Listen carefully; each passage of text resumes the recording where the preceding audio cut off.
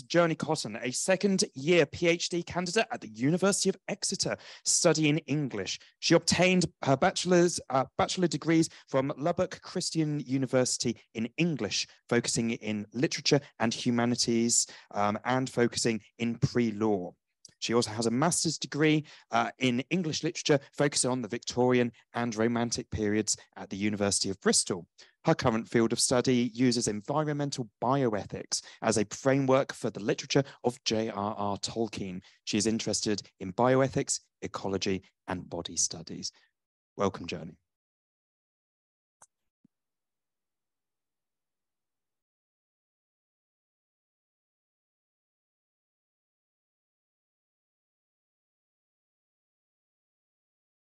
Cool. Yeah, thank you so much. I'm so excited to be here. So yeah, I'm Journee Cotton. I'm a PhD candidate at the University of Exeter, as Will said, and I'm really excited to be here because my thesis is thinking about Tolkien. So this is like the perfect place for me. So thank y'all so much for having me. It's a delight.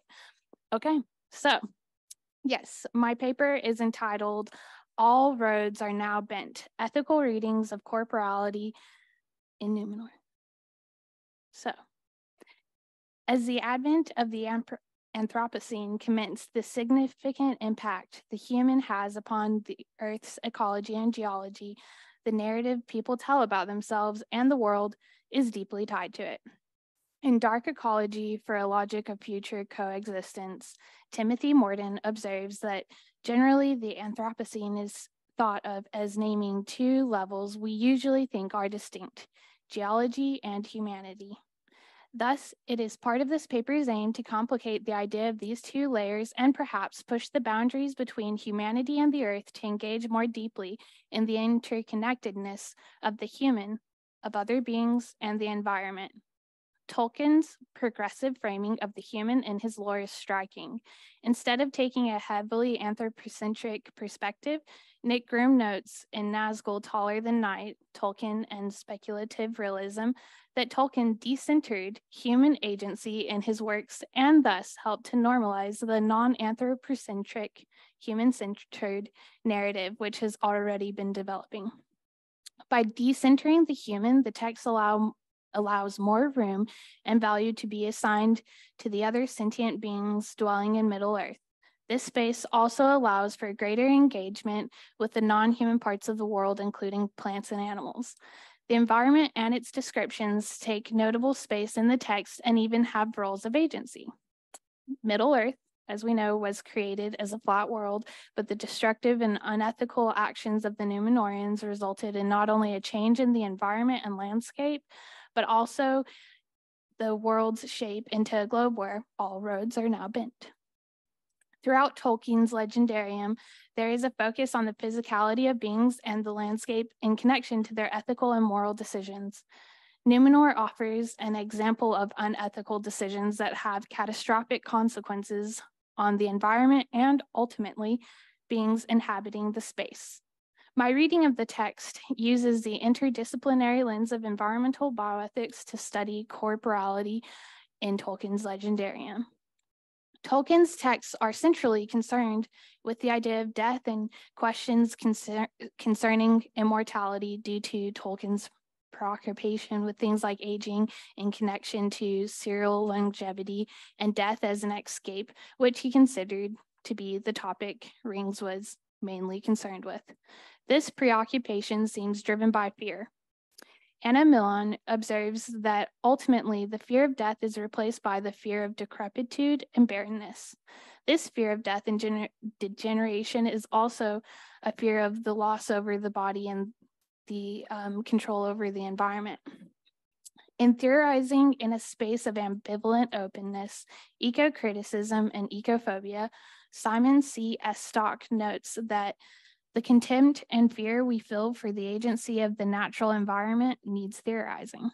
So I shall discuss the presence of destruction, death, and the impact on locations to consider the relationship to geography from a holistic perspective on health, to demonstrate the connection between the failure of ethics and the detriment of the body of the land, and consequentially its inhabitants. Thus, the fall of Númenor serves as an excellent example for us to think about together. This paper shall consider the paths that have caused the bending of all roads.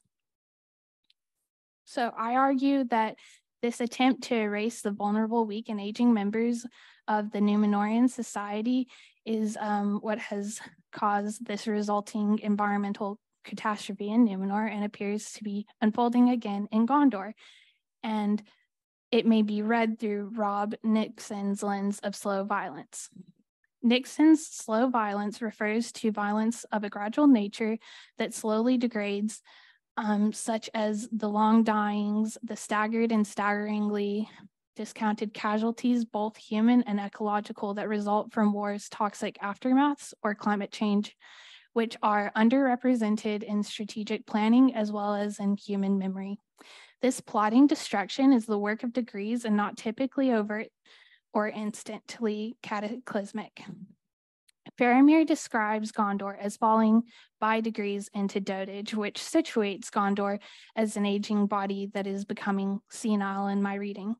Gondor's misguided approach to death and aging and the Númenóreans' persistence desire for life, endless life unchanging, is the same attitude that led to the loss of their old kingdom.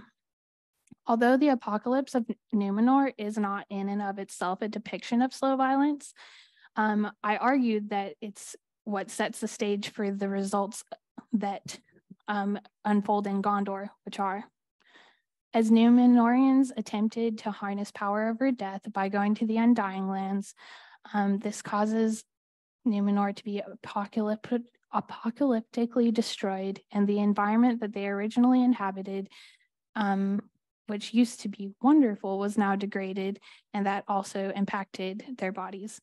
So this perspective and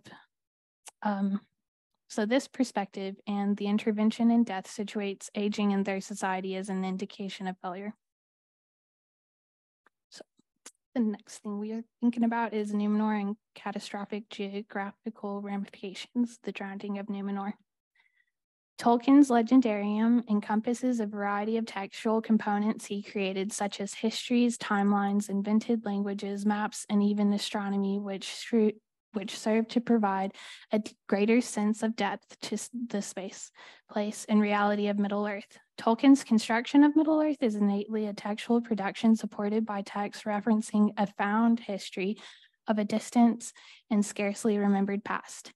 This history's ecogeography even shapes the nature of the earth and is shaped by the catastrophe of Númenor. The failure of ethics of the Númenóreans caused the demise of the land of Númenor and the resulting consequences on the environment, animals, health, and humans. J.R.R. notes that as Tolkien wrote mythology, he included geomythology in order to develop more fully the historical, fantastic, and literary context of his works through solidifying it with geological basis, as he did in other areas mentioned above. Thus, Númenor serves as an excellent case study to consider what Peter Hatman and Helen Hazen explain through health geography, which focuses on the importance of variations across space with an emphasis on concepts such as location, direction, and place. Ina Haberman and Nicholas Kuhn note that Tolkien created in Middle-earth an intricate symbolic topography that advocates for a careful stewardship of the environment. Often in Tolkien's work, this advocacy for sustainability and environmental facets are expressed by an exploration of extreme negative consequences that arise from negligence to the biotic and environmental factors as expressed in the Tale of Númenor. So if we follow the three faithful houses of Edain, they were given wisdom and power in life more enduring than others of the mortal race had possessed, as well as the land of gift for them to dwell in, known as Númenor.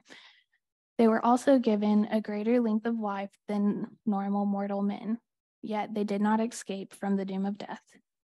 Though their years were long and they knew no sickness, ere the shadow fell upon them, therefore they grew wise and glorious, in all things more like to the firstborn than any other kindreds of men. And they were tall, taller than the tallest of the sons of Middle-earth, and the light of their eyes were like bright stars. So we see in this instance, the body of the inhabitants were imbued through the environment of Númenor with heightened health, as we read in this quote above.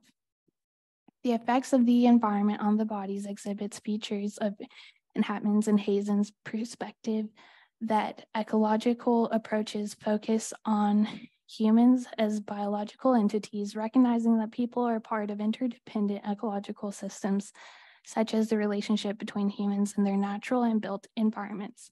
And by built, we're meaning the human constructed parts of landscapes, such as buildings, dams, and roads.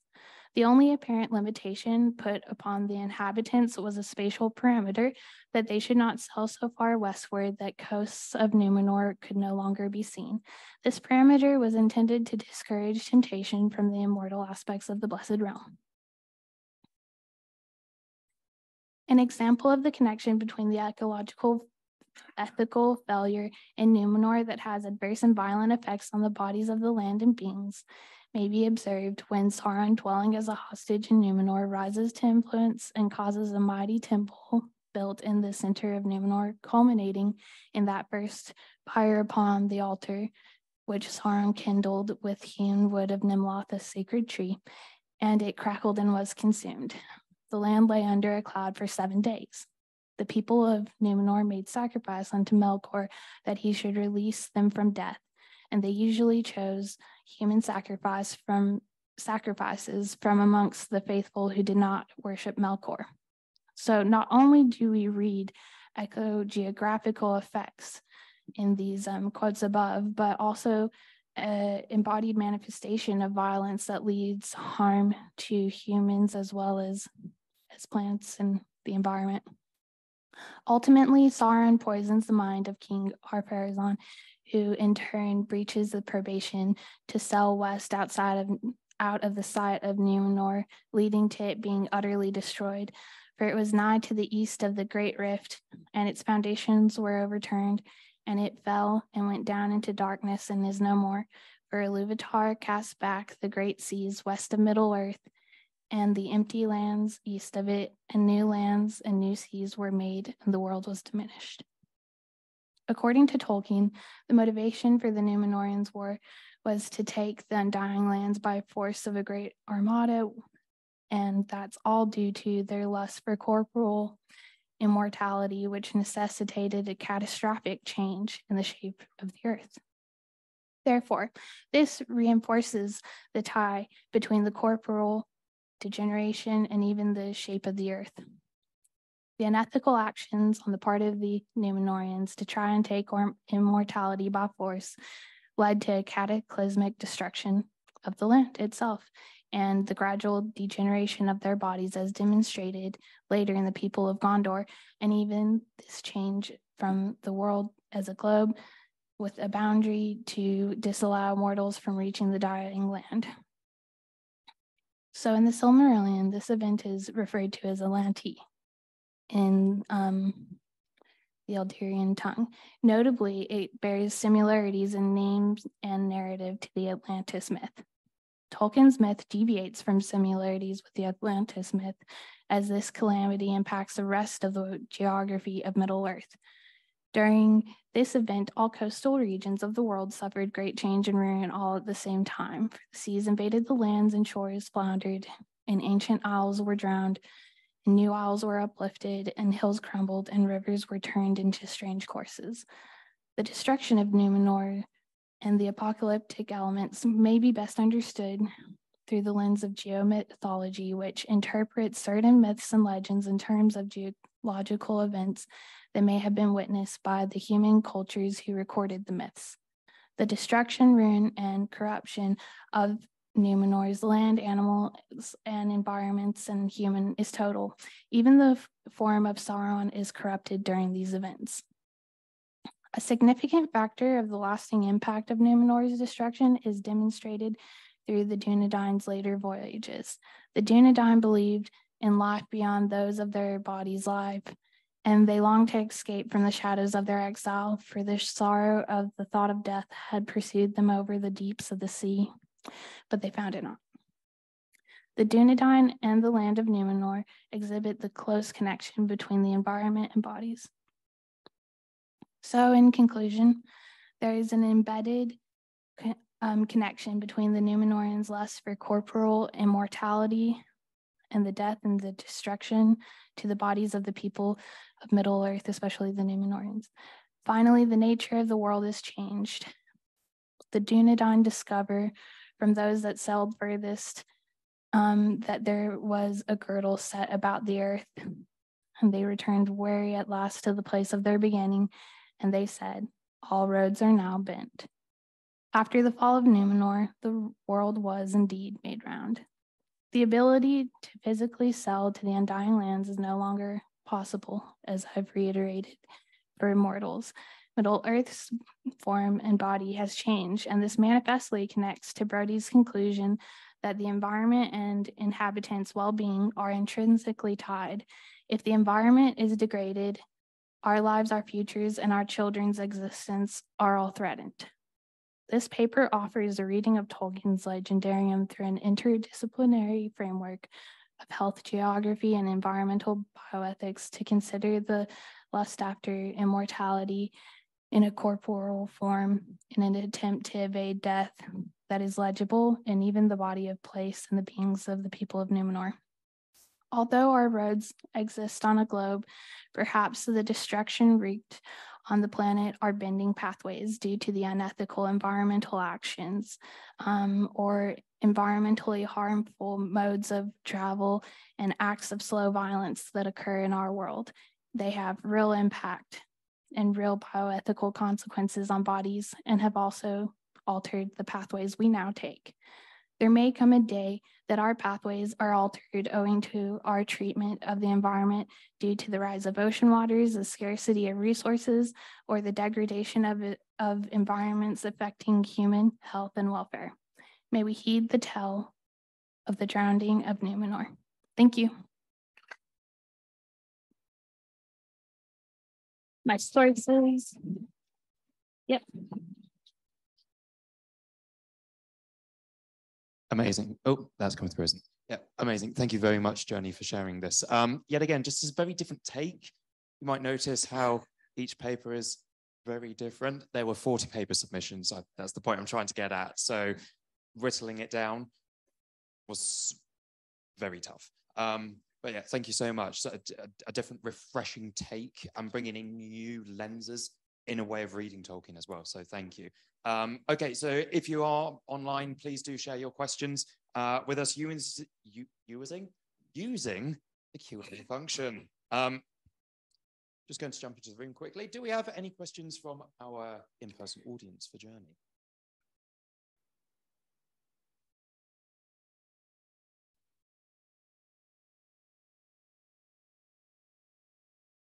Okay. Okay, so that's fine. There's a couple online.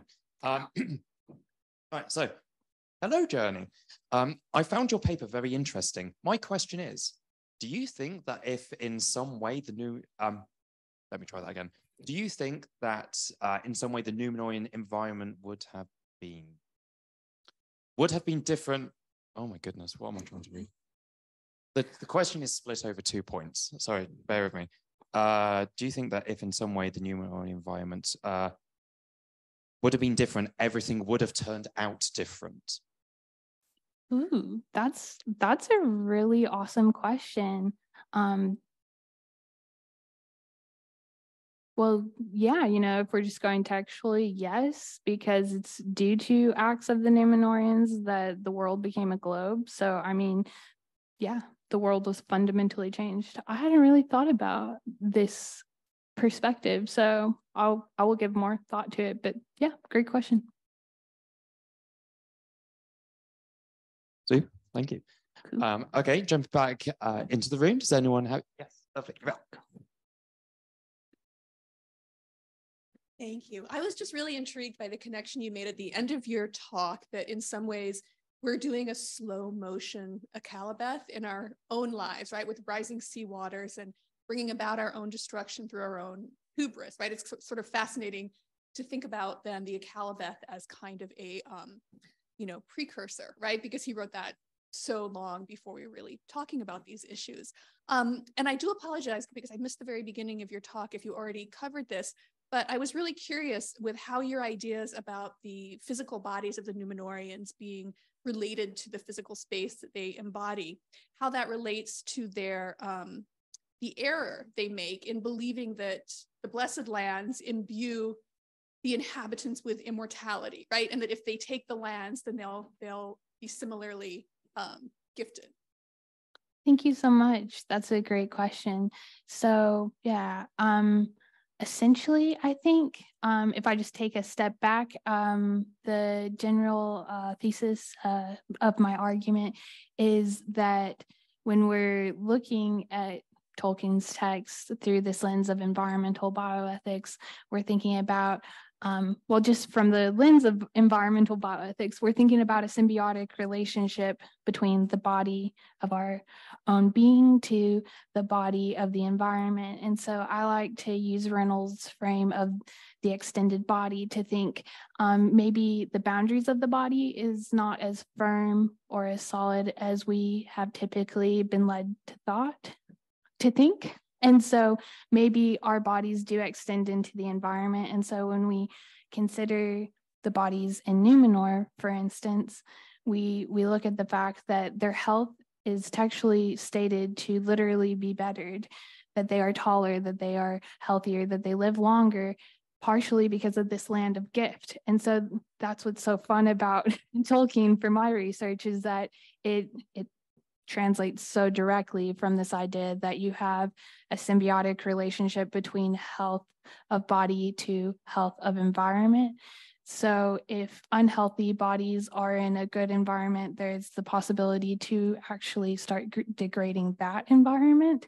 So it's a back and forth relationship. So maybe hypothetically, or I think it would follow with the logic of Tolkien's work, that if these, like said, corrupted bodies, to use his phrasing, enter a non-corrupted space, that they would corrupt the space. That's just my general train of thought there. Does that answer your question? Thanks. Lovely, thank you. Okay, Cool. so we've got time for one more question. Journee, you spoke to this in your conclusion, how climate crisis caused by the same kind of ecocidal hubris that doomed Númenor will soon be causing actual lands and peoples to founder beneath the waves. Could you expound on how you think Tolkien's secondary world stories can help, can shape us to respond more ethically in the primary world? Awesome. Yeah. I think that for me, the way that Tolkien's texts have helped me try to respond more ethically, like in our primary world, is by looking at it through theoretical lenses, and then just looking at the play out in Númenor, where you start making these tricky, degrading actions. There's going to be real consequences, and that certainly plays out in our world, because the moment that we start bending ethics and mistreating the environment or our bodies, it has real effects, because I mean, it is getting warmer. So thank you.